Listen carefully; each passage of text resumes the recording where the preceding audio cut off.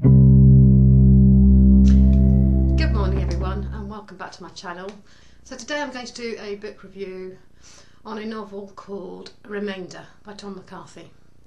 As the philosopher Immanuel Kant argued 2 centuries ago, consciousness can be thought of as a process of adaptation of the self to the world. Well, in this novel, the character adapts the world to himself.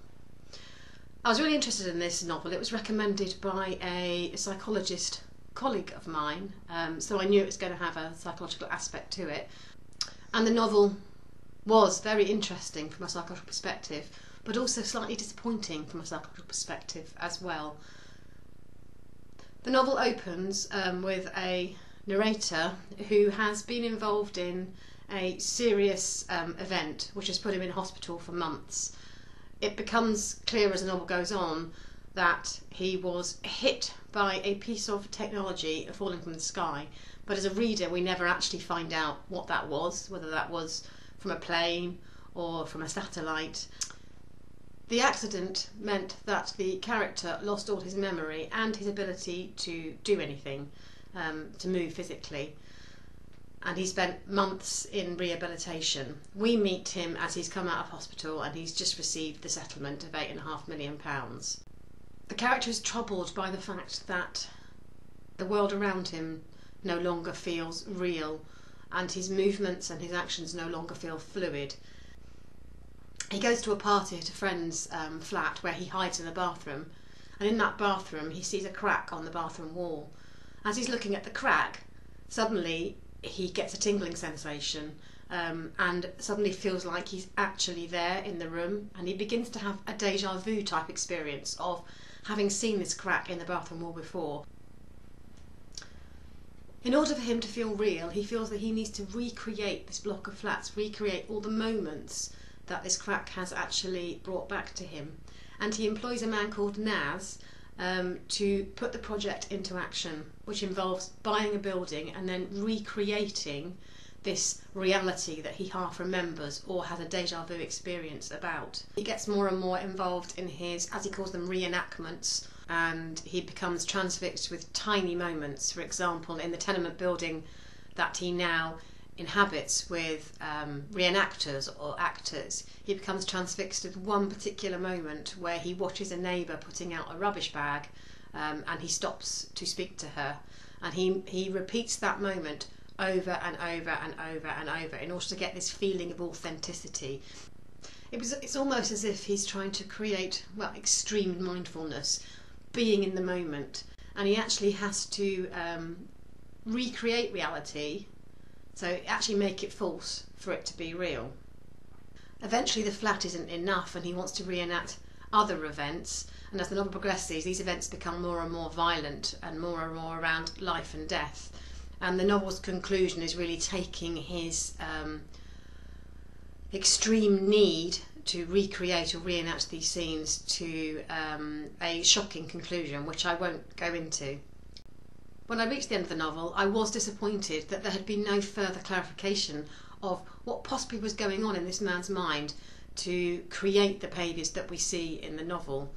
I was thinking about, as I was reading, damage to the angular gyrus, which is back in the back of the head here, and in particular a part of the brain called the precuneus. The precuneus has a role in the recollection of episodic memories. Those are memories about ourselves, memories about our past and our events. It also includes how we direct attention in space in order to make movements to move around our space. It also potentially, the precuneus, plays a role in modelling other people's views in order to trigger empathy or forgiveness.